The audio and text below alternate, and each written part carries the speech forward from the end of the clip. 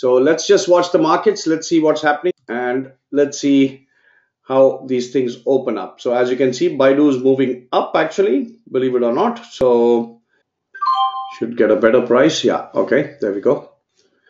Well, I think we got in at 1.97. That should be the, okay, yeah.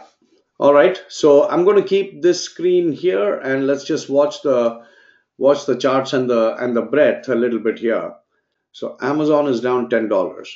So what we might want to do is, instead of borrowing, let's put Amazon here. A put trade on Amazon might be a decent trade. 6.6. Okay, I'm going in for the three contract put position on Amazon, 1600 put. Okay, so let's review what we just did here. All right, so here we are. BIDU is slightly up, and Amazon, of course, now we just got in. So we have a 1600 put on Amazon, and we have the 177.5 call on BIDU. So in some sense, this is a self-hedging position. Now, if we can get this divergence, which we are seeing, where BIDU goes up and Amazon goes down, then that's that's great, because then we're looking at both trades going well in our favor. But what we have here on Amazon, 3 contract is 6.6, so that's about $1,800, $1,900 trade there.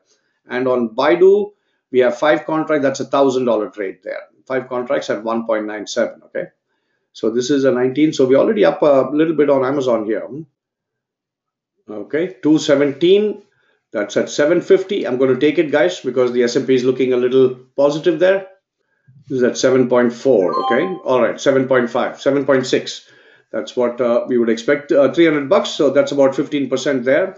Not too bad. And I can see the S&P trying to recover. So that was my concern on that. And Amazon at the end of the day will ultimately follow through. So this is not bad. A $300 trade here. And as I mentioned yesterday, we are looking at this as if we are trading a $30,000 account. Okay, so that's what the plan is. Let's see what's happening with the signals here, and let's see what the SPX, because if you don't get a decent stock to do the trade, sometimes you can just do the SPX itself, and the SPX has 1 day, so this is expiring tomorrow. Okay, so that's not too bad. That's not too bad. Okay, I'm going to go in for 3 contracts on the S&P, folks. 490. Let's get in. So this would be a 2785 call. Okay, 2785 call expiring tomorrow on the SPX itself. So given that that is the case, I'm going to take 20% on BIDU. Okay, I'm closing out BIDU for 20%. Okay, 231, because looks like and we have 2 trades open, so we might as well. Okay, BIDU was 170. Okay, so just a little less than 20%. This is 2 contracts, I believe. Let's see. Yeah, 2 contracts. Let's go ahead and do it at 410. Okay, so now we have 5 contracts, 2785 call, which expires tomorrow. So let's see our trade price now. This would be 5 contracts at 4.4. Let's say 4.4. So that is $2,200. Okay, so that's the basis we have for this trade. So now we should see the very bullish starting to increase. That's right, because whenever stocks are synced up with the index, you would want to see the breadth also improving accordingly, and that's what we should see.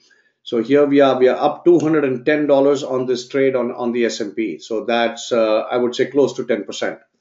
Okay, now we are up 20%, $485, guys, on this. All right, so I'm going to peel off at least. Let's see if we can peel off 3 contracts here, book some profit. I'm going to take off 3 contracts at 510. Okay.